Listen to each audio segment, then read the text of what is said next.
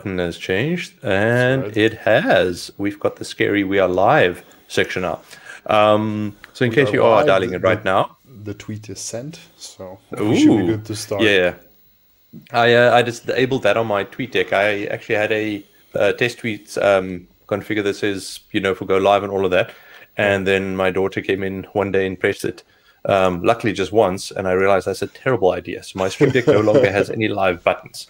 But yeah. I've heard of the most amazing tweet life hack in the world. So a developer, I'm not sure where he's from, he wanted to build the habit of getting up every morning at 5:55 a.m. So what he did is that he set up an automated tweet to go out at 6:10 if he's not wake up. So the automated tweet out goes every morning at 6:10 that says, "I am still in bed. Reply to this tweet for $5 on PayPal." Oh wow! so it really made him try to be there. So I find that very interesting. So yeah, good morning or good afternoon, everybody. Or good evening for some people. I know we sometimes get some people from Australia that join us very late. Darko, you can do the intro today. I can do the intro today. So let me just start up Twitch on my own side so I can see what are we looking at. I will ask the first question to the audience for the people in chat. Let us know if our sound is okay. We want to make sure that the audio between us is good, so we don't end up talking about the things throughout today and it's going to just have horrible sound. In the meantime, welcome to another edition to DevBeardOps or Bean Streaming, or basically your regular weekly show with the two bearded bald guys about technology, AWS, cloud, and random geeky nerdy things. My name is Darko, and with me it's Cobus Bernard. Cobus and I are both developer advocates at AWS, so our job is to talk to you, our audience, the community members, to scream at cameras, teach you, entertain you, and a whole lot of other things. So, including listening to you. Of course. Well, yes, we do. That's one of our things we do. So, welcome. I hope you are all having a great Wednesday. It's a Wednesday. It's Wednesday, the 3rd of March, 2021. And today's topic is going to be something pretty interesting, at least pretty interesting for us, and we hope to make it interesting for you.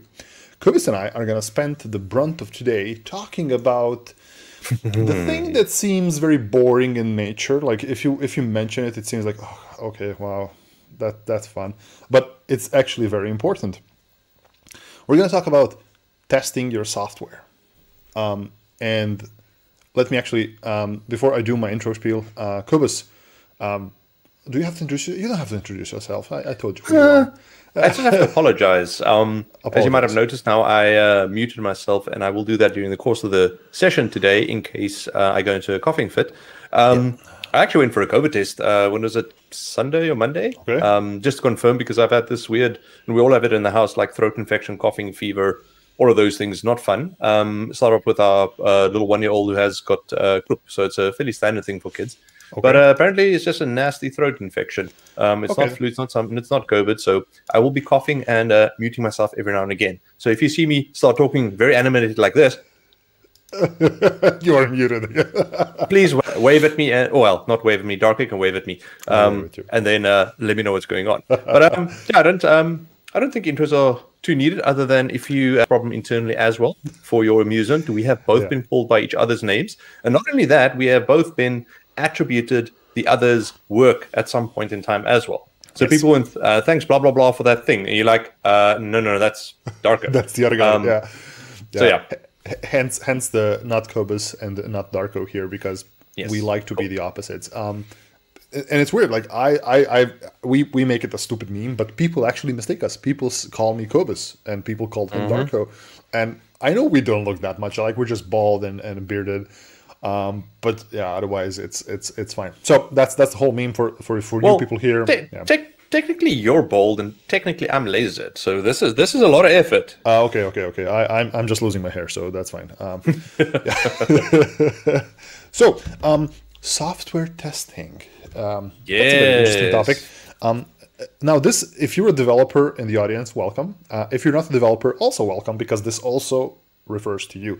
No matter what part of your technology stage of your life you are in, this will make it important to you. Software testing or testing in general is very important. Let me actually try to take a step back to a time long ago when software testing was different. So in 1985, if you would release a product to the market, you would release it in something like this, right? A ROM cartridge. It's read-only. You pack it up, you put it in a box and sell it. What happens if you made a mistake? What happens if you have ship out broken software and you have just printed out tens of thousands or hundreds of thousands of your Super Mario Brothers cartridges? You tend to lose a lot. That's a problem, right? Yep. Rolling back from that was I wouldn't call it impossible, but it was very expensive and very difficult. Then you move forward, you do something like this. Oh, you have your floppy disk, right? Oh, you want people to upgrade to your latest operating system. Amazing, right?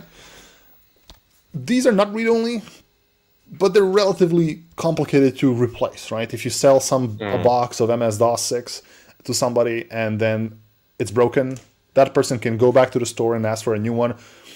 You can kind of repurpose the disks because you can kind of write on them again. It's a bit easier. If you have the sticker for it. If you have the sticker for it, and this one is it's read-only, I believe. It's read-only, yeah. Yes. This one you can read-only. Writable ones have a little gap at the top, and yes, you can actually cut the little thing out there if you want to make it readable. Yeah. So you have those writable, yeah. So you can kind of it gets better. And as we move on into the world of modern technology, digital distribution, getting the internet, the internet's a series of tubes. The internet makes it easier for you to roll back on a bad piece of software, right? If you make a mistake on your website, you can make a change. It's less expensive, which is good for everybody, right? But at the same time, you need to be as diligent to your small static website as the people were diligent making Super Mario Brothers on a cartridge. Because the worst thing that can happen to your audience is that they receive a bad experience. They receive a bad piece of software and you just give up on it. I actually did this today. I've tried to install one application and there was a problem with logging in. Apparently this version that I've downloaded, it just has a bad login thing. I have to wait for a while until they get released a new one. I'm not going to wait. I'm just going to find the new equivalent application and I'm going to use it. So testing is important. So this is what we're going to be talking about today. We're going to talk about how testing your code looks in different stages of your development. Let's take a step back. Well, before we continue, there's a couple of hellos from the audience here. Hello, everybody. Welcome. Hello. We appreciate you being back and watching us live on stream. E9TKI says, I am a web developer looking to move into DevOps. How do you recommend I start that journey? Okay, Kovas, kick it off.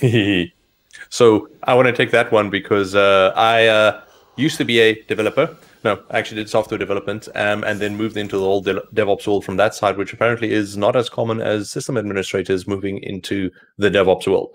And basically what it boiled down to is that everybody wants to write code, but nobody wants to worry about configuring the code and deploying the code and monitoring the code. So typically a good way to get started there is to say, listen, well, let me look at a project at work. Is there something, or a pet project, is there some way I can automate this or just make the configuration of the app easier? For example, if there's a config file with a hard-coded value or a secret for a database password, because that's very common, figure out a way how you can remove that from the source file and the source control system as well and inject it upon deployment rather. And because that way you can say, okay, cool, that's at least some way to start you into the route for config management. It'll also force you along the route of like, how do I build up a CI/CD pipeline, or basically just a build and deploy pipeline if you go very, very basic. And that gets you that way. And then once your app is up and running, you can start worrying about, okay, how do I look at the log files instead of SSHing onto the box? That'll lead you down the path of how do you do log aggregation, what log systems are available, how do you centralize them and process them. So there's some easy ways. And the thing that gives you like the most mileage there is that do something that shows value to the company. Because typically what happens is if you do something that people don't perceive as valuable, they don't want you to spend time on it. So figure out something that's a pain point for more than one person, preferably the developers, because that'll make them happy and that'll make them want to use it, which we'll actually talk about a bit later today, given the thing that I'm currently busy working on that has got a lot of testing in it. And once you get the developers to buy into this, that immediately shows value, and then you can start spending a little bit more time on that rather than just spending a little bit of after hours or a few minutes a day on it. And here's the thing, you are a developer. You know what your developers want. You know how to remove the thorn, the problems your developers have. So, hey, use that knowledge and build systems, build automation techniques, build tooling to help your developers just focus on their code, focus on the business thing, on the thing that makes your product different, rather than having them to focus around building pipelines and whatnot. But in all truth, to get started, there's a lot of workshops out there. Like on AWS, there's a couple of serverless DevOps workshops that you can have a look into. These things are around building pipelines, around how you can do things. But if you don't know concrete what is DevOps, or if you cannot look into the mirror right now and explain to yourselves, E9 TKI, this is DevOps. Go read a book called The Phoenix Project. It will show you what life is with DevOps and what is it without DevOps. So check that out. Could help you a lot. Thank you for the questions. And also feel free to keep the questions coming in. We are here for you. We are here to help and answer questions, discuss. So this is not the presentation. This is not pre-recorded. This is just Cobus and I chatting and talking about things. We have some things kind of ready to show, but overall it's more of a discussion. We have not prepared for this too much. Okay, Cobus, tell me something. Let's talk about failing software. That's a very positive thing to talk about, right? Oh, yes. There you go. Sorry, just sending the book details quickly to the chat for those that aren't aware. Yeah, so that's the book. Testing software. Testing software. So, Cobus, let me ask you something. Where does software fail? Where does your code fail? Ooh. Everywhere. Everywhere, right? Yeah, literally everywhere. So starting at the very basic, checking out code. Firstly, let's work with the assumption, just stating it up front that you have got some kind of version control system in place and you're working from that. Footnote here is I have worked on systems where there were no process in place. There were folders on a shared machine somewhere. And yes, I can chase you off my lawn. I'm that old. But let's say you work on a code base, and what you do is you check out and you are on the main branch and you go ahead and say enter build, and it breaks. Or what is more common, the code might actually be able to compile, but guess what? Your developer environment isn't set up for it. So boom, it breaks. That's normally like the first start of all your woes. And then lastly, where typically it breaks with the most impact and the most attention is in production, where you release some new code and all of a sudden nobody can log in, or everybody starts complaining on Twitter that something's broken, or worse yet, you've got something misconfigured and you leak some data out, etc. So, and then there's that whole space in between. That's the worst kind of failure, I think, right? So it is very important to try to fail. So we say that we have all these testing tools in place and it's easy to replace code, but there's a massive difference where your code fails. Think about it. How expensive is your code to be bad if I just add something here, right? My text editor, right? I just changed the function name or just change the definition thing in Python, and it will break. It broke. It says, "Hey Darko, you have an invalid syntax on line 5." How expensive is that?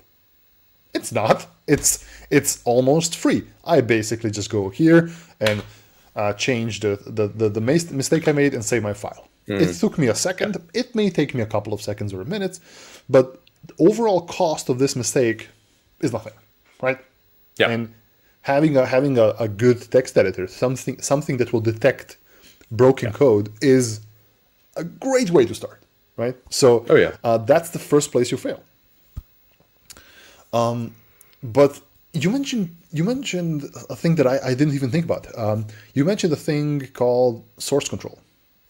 Yes. It's So for those of you who are not aware or are not using source control, that's your Gits, that's your SVNs, that's your Mercurials, and all of the locations where you can actually properly version code with other things.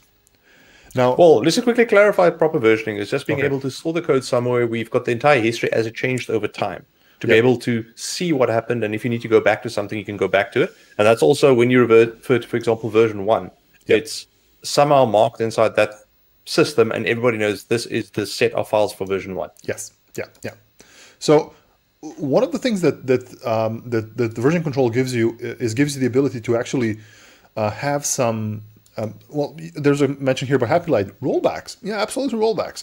But one great thing about version control is, if you are using it properly, right, is the ability that you have these wonderful things called pull requests and code reviews that a good buddy of yours that looks like you can have a look at your bad written code and say, hey, Darko, this will not work. I have more experience in this. I've noticed that you didn't include this, or I didn't do that, or this is not the way we code. Or better yet, you've got a bot that does that for you, that tells you, hey, listen, buddy, this code is not formatted properly. It doesn't compile. It fails. It doesn't adhere to the standard.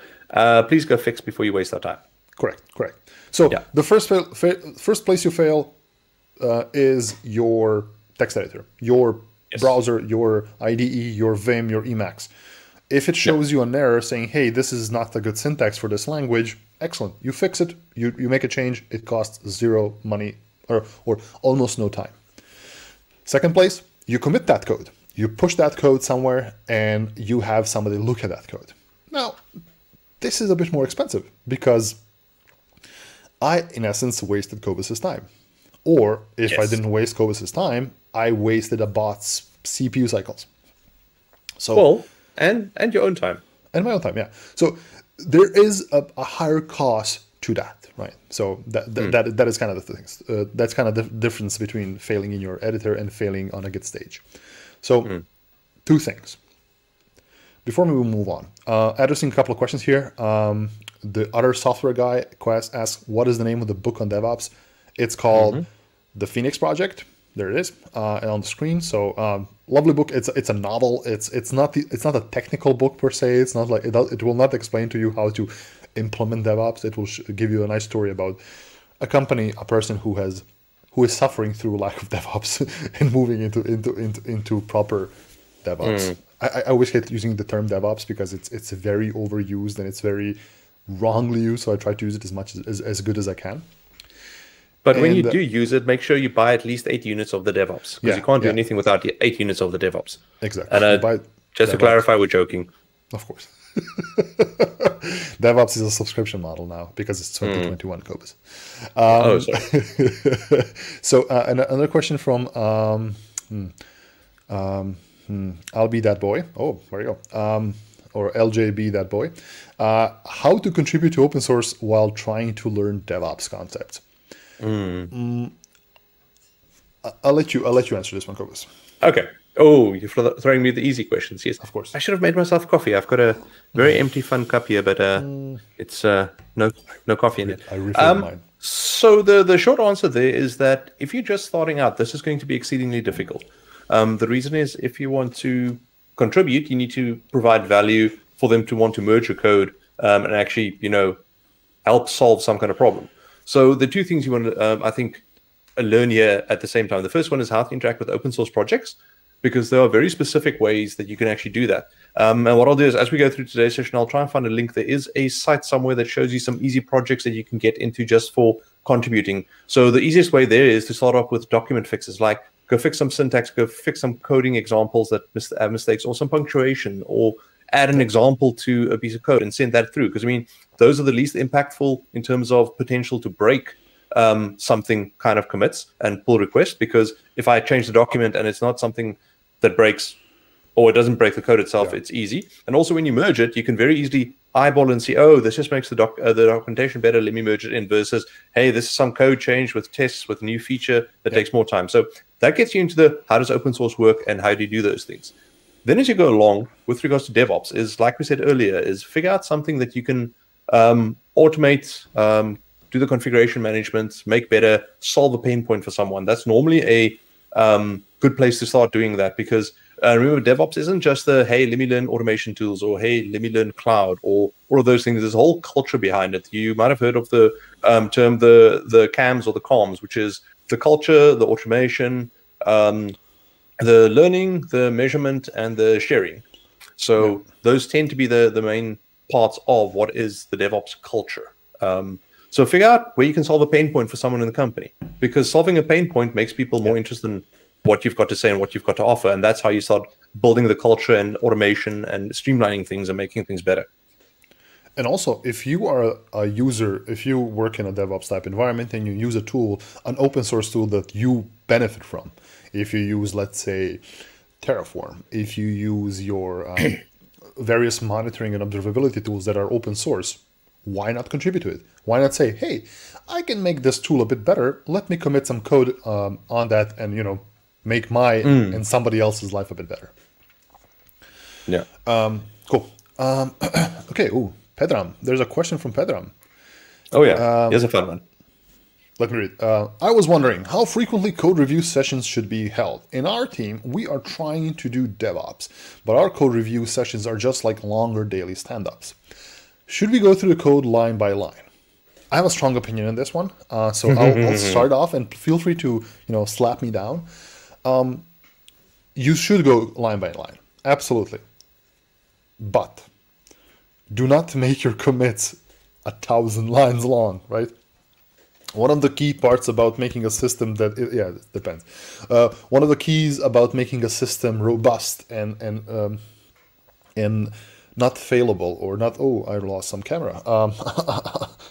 There we go. Give me a second. One crucial thing about making a system robust and making it not fail as often is to make small reversible changes, right? So a small change that can be easily reversed compared to some massive rework of your entire code base every time you make a change. Hence, making your code review process a thing you can do in 8 hours, right? So doing it from time to time in small increments makes it much better. And also, if you what will happen is, and what we're talking about today is when you start introducing testing into your code base, it makes these discussions much easier, because firstly, when you try and test code, what you'll quickly realize that it changes the way you write code. Very good example of this is that we'll dig into what I'm working on later, is that I'm busy working on an internal utility that scrapes data from YouTube and then processes it and puts it in, because I want to see what my metrics are in a way that I can't currently see it. And then it stores it on some internal system. Yep. So initially what I did is I went off and decided, hey, I also want to learn Python. Let's go for it. I've written some Python scripts, but nothing serious. Went off, built it. That was October, spent about 2-3 weeks on it. It did what it was supposed to. Then came back to it in January, and I tried to use it. I had not run any tests, and I eventually said, stuff this, I'm rewriting it in a language that I know, being C# in this case, because I know how to write properly and also how to write tests, because I couldn't maintain my own code anymore. It was just this massive spaghetti mess of methods, like literally this long. So it changes, it forces you to now start breaking things down as well. Right. So again, smaller changes, and try to review all of them. Again, the review is not just to make sure if people are doing it correctly, but it's also like just a second pair of eyes. When you build something, if somebody has a look into it, you can find mistakes that you haven't looked into because you're very biased on your code. Kobus and I did yesterday. His tool, he showed it to me, like, okay, how does this work? This is how you should run it. And we found issues. We found together because I looked at some things that he wouldn't think of looking at. Not because he doesn't know, but because he was focused on some specific thing. Hence, code reviews are just great. And more importantly, I've hopefully written some unit tests now to cover those scenarios. There was cases like bad input where there's the YouTube video, for some reason, the analytics file has a space in front of the video ID. Don't ask me why. It's got that. Another interesting input is I tested with another teammate, and he uses Hebrew in his titles, which, for those not aware, actually is written right to left, not left to right like we do. And it's combined with English and Hebrew. So what the output now does, interesting, is I read that string incorrectly, but then when I write it again, the Hebrew part is the wrong way around because of some string culture issue at the moment that I haven't solved yet. But I know it's there. I've got a test for it now. The test fails, and I will hopefully figure out how to go fix it. Yeah. Okay. Yeah, so there's a couple of more questions here from the folks in the audience about code reviews. Marcello, how much does your approach to code review changes depending on the seniority of a person who developed the code? It doesn't matter, right? You can have a principal developer write a piece of code. A first-time developer can come in, look into the code, and say, "What about this?" That's it. Like, Cobus is great at C#. I don't know C# for squat. I've written C# in 2007 last time. That's it. But Cobus showed me this little piece of code, and I noticed, hey, you had something hard-coded here. It's not that he didn't know about it, no matter how senior he is. So having senior developers' code, even reviewed by a junior developer, is a great way, number one, for the code to be just reviewed. Number two, let the junior person learn. So it helps you learning by looking at somebody else's code and actually discussing with that person, why this? Why did you do this? It's a great way. Just to finish myself. So it's a great way to make you write code better. So here's the thing, hot take. If I write my code and I know nobody will look at it, it's gonna be horrible. It's gonna be just a spaghetti code full of classes and methods that are used only once. But if I know that somebody's gonna look at my code and say, "Hey, Darko, why the long method?" I'm gonna try to write it a bit better. So it helps, helps people, even senior people, to write code a bit cleaner that they know somebody's gonna look at it. Yeah. I mean, case in point now, that reference that Darko made is like, I got fed up because I ran the project locally, and when you're running in the IDE, it's just like run and compile it. But then there was the issue with there's a config file, and with specifically C# and .NET in debug mode, it actually compiles and copies it into a directory. And I forgot to actually change the file type to be copied upon compile, so it wasn't in the test directory, so it was failing. So I said, screw this, let me just take a shortcut and put the absolute path as a string variable in, which I've now changed. Exactly. So it's the things. Yeah. It's the little things. A comment from Ari. Ari Palo is a member of the AWS community. He loves our infrastructure as code. I get to chat with him a bunch on those things. Code reviews are also a great way to spread knowledge, right? So that the project is not only just known by a single person. Exactly.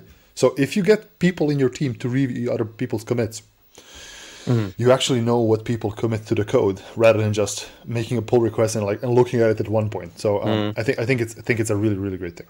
So thank you for the comment, Ari. Lydia, I'm 6. You twins? We are not twins. We look alike, and we make a meme out of it. But thank you. Thank you for noticing. As people say locally, is my brother from another mother. Exactly. We even had once a long time ago, somebody just raid our stream because they saw the stream from some other channel, and the girl on that stream was commenting, why are we the same person? So it's weird. So it's just a stupid meme. Petar Iliev, hey Darko. Oh, okay. Thank you very much for the comment. This one is coming on YouTube's. You cannot watch me now, but please upload more videos. Yes, there will be more videos on YouTube. I'm working on a few, so my YouTube channel is somewhere here. Actually, let me remove this thing. It's there we go, and let me get the banner away. The banner. So many clicky banners. There we go. Yeah, so this is being streamed through all of the locations. So if you want to check out any of our content, it's just there. So. And there should be more coming soon. Yeah. And NNABB or NNAB. Just a comment between, yes, one of the things about DevOps that we mentioned before, the book called Phoenix Project, there's also the DevOps Handbook. It's a lovely yellow book coming along with the same book. Well, not with the same book, but you can purchase it as an addition to it. It actually helps you explain what is DevOps and how to implement it into your organization. So an excellent read. Another comment from Dan MBA. This is a very, very valid comment. This is one of the things you often get people that criticize those who want to teach others as it's a cop-out because you don't know how to build systems, so now you're going to pretend and teach people how. Where actually, when you have to explain something to someone who doesn't understand, that's actually where you prove if you know it deeply or not, and even better, where you actually learn it. Great example of this is I've been coding for cheapest how many is 16, 17 years now, as in full time. Yeah.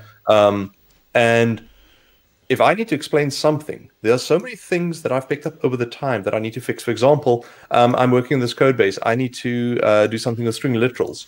Yeah. I might assume you know about that, whereas you guys like, what the hell are string literals? I know if I've got a string, I know I need to use a formatter instead of just like plus quote equal type syntax. All of these kind of things. And when you explain it to someone and they go, but what's this funny dollar before the string? And then I see a variable in the string without, what's that? Then it's like, okay, cool, let me explain to you quickly. This is how string interpolation works with the formatter, with these things. These are caveats with it. This is why you would use it. For example, if you go to the Java world, strings are interesting with regards to memory usage and how they handle. You only pick that up over time. So definitely chat to the people and explain why things are being done a certain way. Again, it's a really, I wouldn't call it cheap, but one of the cheaper ways to find bugs in your code, to find those mistakes that you potentially, because your code might work in your browser, in your editor, in your local thing, absolutely, but it might not work properly as you should later on, right? So that's one of the non-automated ways, but relatively quick way to detect a potential problem. So good.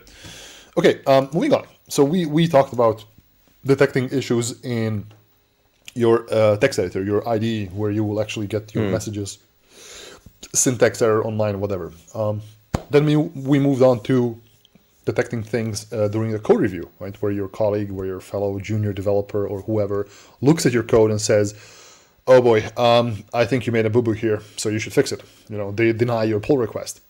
Then we go into the world of automated testing. This is where the fun begins. This is where the actual scale comes into play. So let me actually pull my screen up again. So these things are colloquially called, and I'm sure all of you have heard of these things, they're called unit tests, right? So unit tests are just a lovely way of doing, well, basically testing, is my code doing what I want it to do? So it's TDD, hell on earth is. So, or hello near all of this. So it's test-driven development, basically writing a test that sets some assertions. Basically, you create assertions, you define things before you do them. You create, hey, I want my piece of code to export, so I want my code to say, hello world. Here's an example. This is a unit test written by myself. By the way, for those of you not seeing the screen right now, all of the code will be available on the GitHub repo somewhere later on. So, this is a piece of code that basically defines a test. Hey, here's a test that I expect that my Python code basically has a result of status code 200. The headers are basically JSON, and that the result, the body of my response, is a hello world, right? And if I look at my Python thing, I can see that it actually returns 200. The body is, the headers are application JSON, and the body is some data. Now watch me fail this test. So let me actually go into this directory, testing the code, to unit test. If I do, there was this thing, I forgot the name of the thing, test. Yes, so it is discover tests. If I just do this, if I run python-m unit tests, discover tests, it's gonna say, hey, you have failed. So the failure here, now again, just a caveat, this is Python, but the same concepts apply to any language out there, most any language. But here's the thing, I have currently failed my test, even though my code perfectly works, right? The problem here is, my code, instead of hello world, outputs zdravo svete, which is Serbian for hello world. It works, it's a perfectly fine piece of code, it would run, but it's not doing what I want it to do. So unit testing basically gives you the ability to implement test-driven development, or a way where Cobus, well, so in your use case, right? So how did you create your unit test? Tell me about it. I want to hear your thought process on this. How do you want to approach this? There tends to be two main ways that I do it. The first one is that I start off with some tests of what I expect the behavior to be. So for example, I was busy with the YouTube videos. It's able to process multiple channels, but I don't own all the channels, nor are all the videos on the channels mine. So for my personal channel, it's easy. Take all of the videos. Yeah. Except there are sometimes some videos that are not, let's say, AWS related or work related that I don't want. So I need to be able to exclude them. So I wrote the test on how would I call this method to actually exclude values. Then on the other side, for channels where we do shared content, like let's say our Not Quippers Not Darko channel, most of it is both of our content, but every now and again, there may be a video that's just you or just me. And I only want my videos. I'm not interested in your video analytics at this point in time. So I then figured out, how do I go about building an include filter where I say, here's a channel, but only include these that I specify. And I built the test in terms of what I want with some sample data, and then an empty method with it even throws an exception saying not implemented. Right. And then I start hacking at the code and coding and figuring out how I do this, all of that. Then get to a point where the tests actually are green and they work. So my base assumptions are now this works the way I want it to. So that's feature development. Then the other type of test that I tend to do is like as I go along, like we did yesterday, where I didn't think about checking for white spaces in the video ID. That would be something where afterwards I figured out something's broken, and then I go write a test to first assert that I know why it's breaking and how it's breaking to test those conditions. Then I go and fix the code. Because what happens here is that, let's say I put some kind of fix in there, or what I'm doing is I'm using I want to say it's actually a Visual Basic library inside .NET for reading a CSV file that allows you to read commas separated with commas in quotes, those kind of things, because I don't want to deal with it. But my file has got the first 2 lines are junk data in the sense that stuff I don't want, because it's the column headers as well as the totals. Second. So, okay, cool. And what I did there is that, so I've got 2 lines there saying read line, and then only do I go into the logic that loops over each row and process it. So I've got a comment in there saying, listen, this is why I'm doing this, but I also need to have a test that actually tests correctly, saying it needs to be junk data, otherwise you lose that the context there, and that's the problem.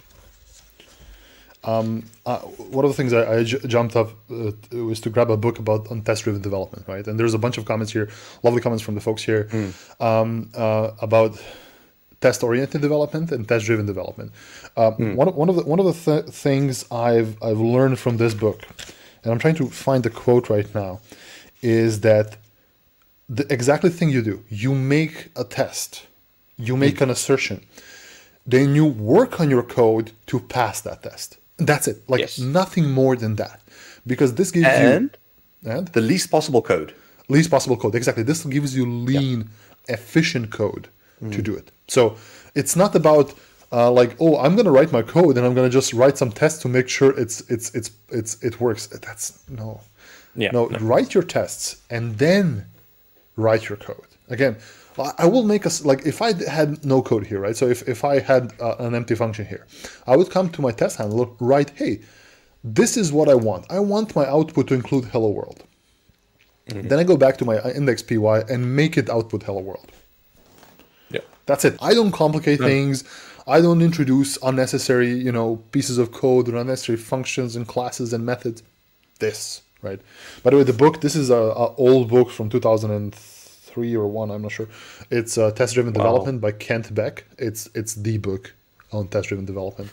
It's great. It's Java focused though, but you'll apply you'll apply all the learnings from this one to that. So for sure. So yeah, test-driven development.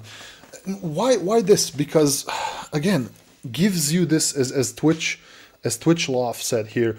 The main benefit of test-driven development is shortening the feedback loop. So important for being very effective. So the feedback loop from this code actually not doing what I want. So if I had no test-driven development here, if I had no test on this, and I publish this code and it builds and it commit and it packages and it goes through production and it's all fine. All of a sudden, all of my customers, instead of getting hello world, they're getting a zdravo svete, which is not what I wanted, right? So it's not the thing I really wanted out there, even though it's perfectly good code. So. Quick, before we get to Uncodable's question around that, that book that Darko and I mentioned, I actually don't have a physical copy of that one. I've definitely read it. But there's this whole, you'll see the books kind of look the same. Let's see if we can get them there. It's the same publisher. Martin Fowler's signature series. I mean, there are a whole bunch of them that I find super useful. So the one, I want to say, these are all about patterns. So at some point I went through like large code bases. So I read a lot about patterns. So we'll dump the links actually afterwards because I don't want to bore you too much about that. Yeah. But one that I found super useful was actually this book. Let me put the details there. Rest in practice. Wow. So obviously we have moved on. We have got GraphQL and other API mechanisms, but it really teaches you how to think about your code, which was awesome. And then this is also a really, really good book.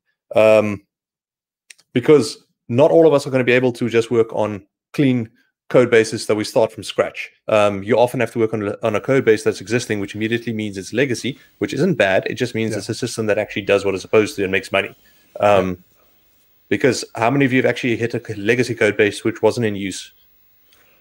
Yeah, I can imagine. Yeah. Oh, man. Okay. But to get to this question quickly, what happens if you change how you achieve the logic and then runs a test against how it solves a certain type of data, unit, IOC, inversion of code? I'm assuming what you're doing over here. So this is where things become interesting, because then you have to look at your test. If you, let's say, change, because at the end of it, your app is supposed to do something. Now, how it does that in the middle might be up to a specific implementation. But if you've got the top one, and if you're using, for example, a language where we've got interfaces like Java or C#, you define the interface, you've got defined your current class with the current way it's doing it, you've got tests that test against that. You should also have tests that actually test the interface as a whole. Because then what you can do is you can go build and use new methods like inversion of control, injecting your classes, all of those fancy things, and then actually still make sure that it works at the end of the day, because the functionality at the top level should be the same. And when you get to the point where that passes, and you've got tests for the internal part of the code that also pass, then you can say, okay, cool. Now the old ones, classes or tests will fail because I've changed them, then remove them or change them to actually test it. But also, here's the point: when you change the logic, right? You make a change in logic. Number one, have a reason to do so, right? That can be a number of things. That can be just, oh, we're upgrading to a new firmware. It has a better option to do it. Excellent. Also, this is where your code metrics come in. Like, you understanding, is this faster execution than it was before? If it is, why not? Unless it introduces some additional negative sides. So it's good. Again, you want to achieve the same result at the end of the day. The thing you need to be careful on when refactoring is just make sure you achieve it in the same amount of resources and time. So, try to make it as lean as possible, because ultimately you're not doing it because for anybody else, but for you, because you're going to be maintaining that code. And also, just quickly on that, don't optimize too early. And also know that certain apps do not need to be optimized. A good example of this is, I know I'm using a for loop inside a for loop inside a for loop that could potentially run through a few 100,000 entries, but it doesn't matter because I know what the upper end of the scale is going to be, and it's still within a half second, so it doesn't matter. But sometimes you have to do that. Sometimes you have to have recursive for loops. That's just the way you do. So it's not. It looks bad, but it's a thing you have to do. So that's all fine. And a good point here by hello near this. The Apollo space program would write tests in the morning and code in the afternoon. Many developers think that's if they lost. Oh, It's not. Oh boy. Because if you write good tests, and mind you, this is coming from a person who's not a developer, but I have committed production code to AWS. If I write a good test, I don't have to worry about my code not working, because my test is half of the thing, right? I have a thing that will verify, will my ultimate Java code work in production? So it is really good. So no, definitely. I mean, it's this is also a good comment here by Twitchloff. That says it's easier to decouple the test from the actual implementation when doing TDD rather than when writing the test off the code. And this is so true. I mean, I literally fell in this trap, I think yesterday, or I think Friday when I was coding, where I'd written something and then I realized, okay, I want to make sure that this works the way I want it to. And I realized I didn't write in a way that allows it to test, which means it wasn't broken down small enough into discrete functions or methods, which is, it makes you a better coder by implementing tests. Yeah, absolutely. And let's actually just kind of slowly wrap up on this topic, because I want to answer a question here by Mr. or Mrs. CX. How would you test-driven develop an RNG device, or random number generator device? It's easy. You just want to know what is coming out of that device, or if you're RNG, I have an example here. I've written this as an integration test, but it doesn't really matter. So I have an API that basically outputs Unix time. So it gives me a random, sorry, it's not random, it's sequential.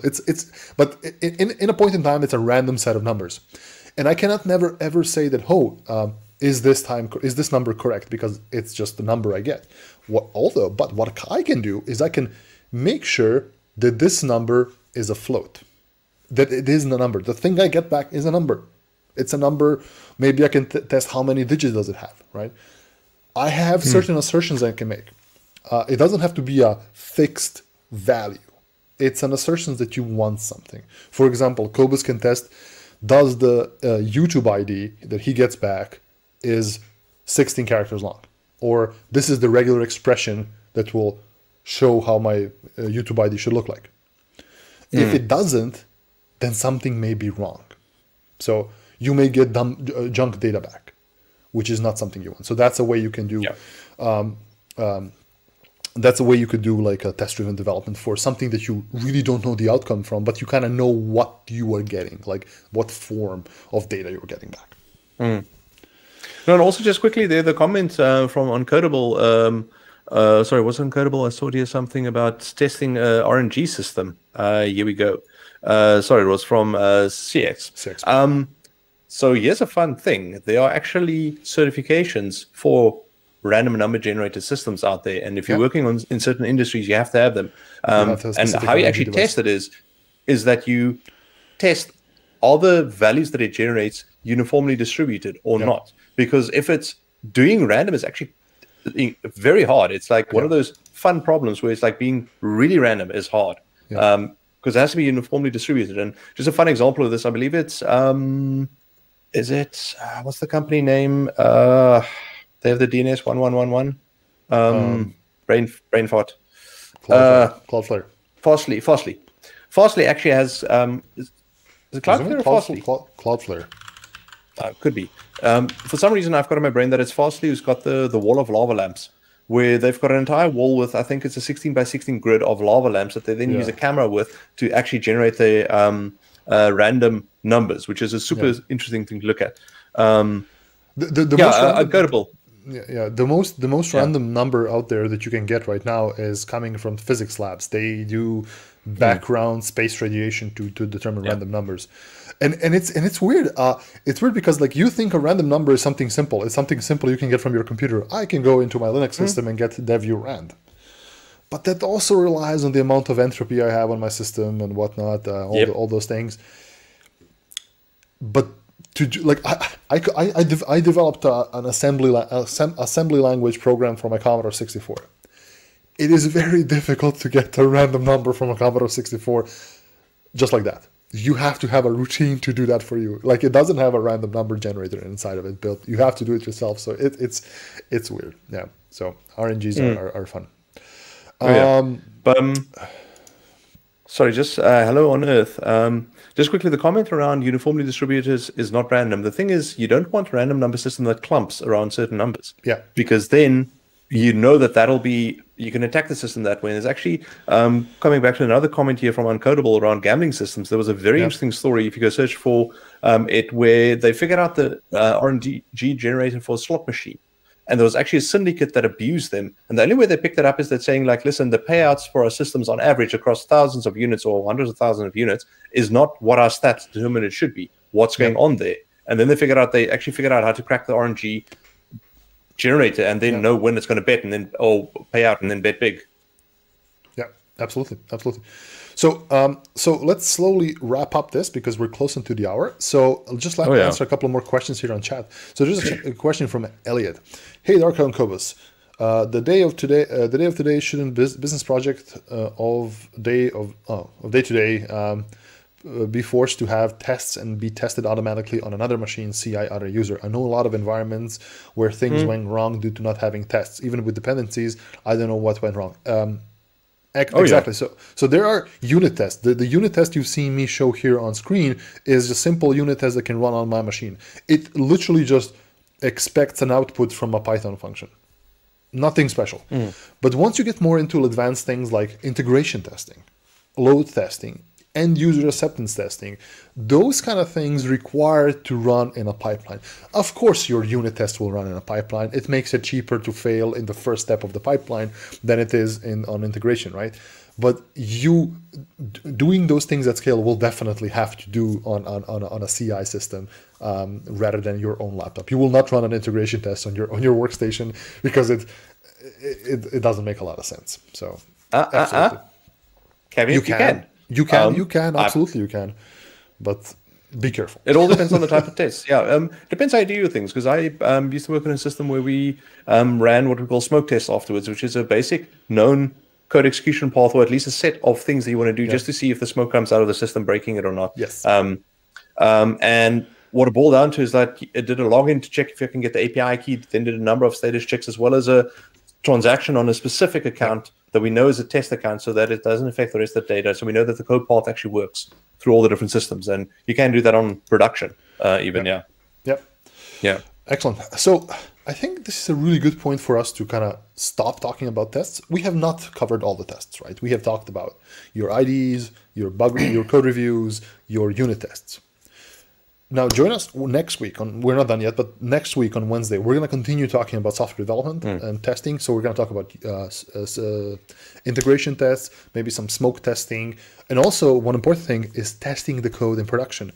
Does it actually do what it wants to do? So those kind of things are also going to be under discussion next week. So I appreciate all of the amazing comments and the interaction with the folks here. Yeah.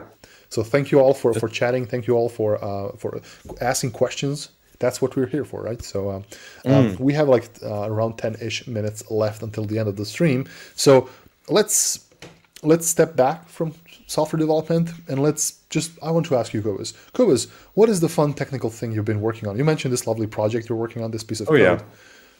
Tell me more about it. I want to hear. Oh, it is. If you've been looking at my Twitter feed, you might have seen me rant about not being able to parse a cookie in C#. Which ended up not being my code. And here's a very fun example of testing and things. So I literally, I used Rider, which is a IDE by JetBrains, because I used to use ReSharper when I did C# and I did IntelliJ back in the day as well. So it's just my IDE of choice. And I literally said, I haven't used C# for 2 years. Let me fire it up again. I used to enjoy it a lot. Install Rider, click New Project. I said console application, .NET Core, and it goes. And by default, it selected .NET 5.0 as the SDK for it. Now, I still have to go dig into. My understanding is that before 5, I'm not sure what happened before, but it was .NET Core 3 point something, or version 1, version 2, version 3. And then there was .NET, which is the non-core multi-platform one, up until I think 4.8. And then with 5, it sounds like it's unified, but I might be completely wrong. I haven't dug into it, but that is my understanding, at least where they're heading. So it had .NET Core, .NET 5 installed, and the code just would not work. I kept getting auth error against this internal system, and I knew the cookie, because how it works is there's a system that generates a cookie, and we use the values from the cookie then to proceed with other API calls. So I know the cookie is working because I can make the call in Python by just loading the cookie, and my .NET Core code wouldn't work. So what I decided is, okay, cool, let's downgrade to an older version, .NET Core 3.1 in this case, and magically the code just started working.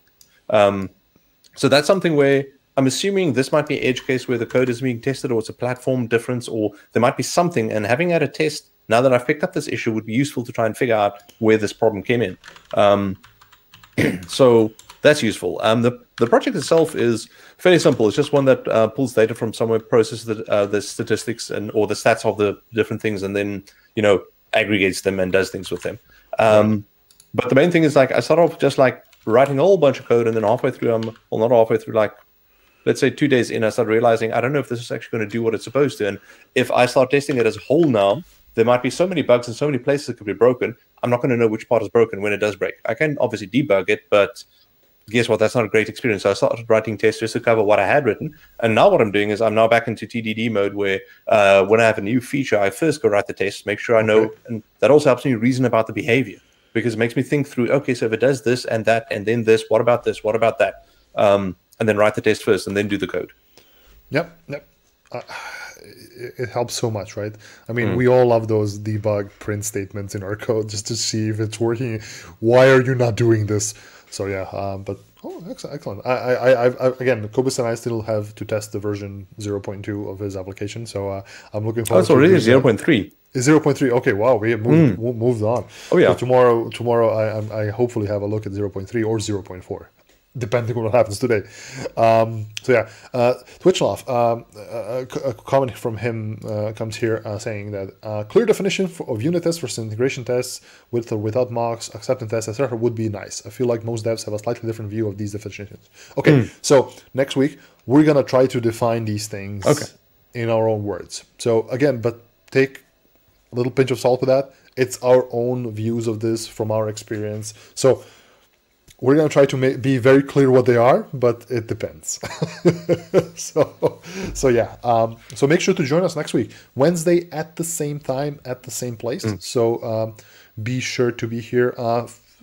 Hit that bell, subscribe, whatever button. Follow us on Twitters. We post if there's a change in time. Follow us on the social medias. You can find us on LinkedIn, Twitters. We usually tell if some changes happen there.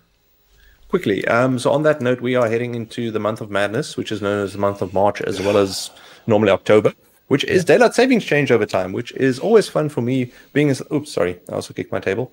Being in South Africa, we don't have daylight savings. Darko is in Europe, which does have daylight savings, and Twitch is scheduled from the US side, which also has daylight savings.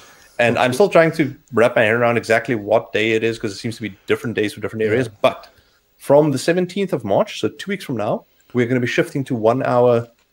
Well, in theory, we're going to be shifting 1 hour early, depending where in the world you are, if you're Southern or Northern Hemisphere. But the time will change. But keep an eye on the actual Twitch schedule for that, and we'll tweet out exactly the time.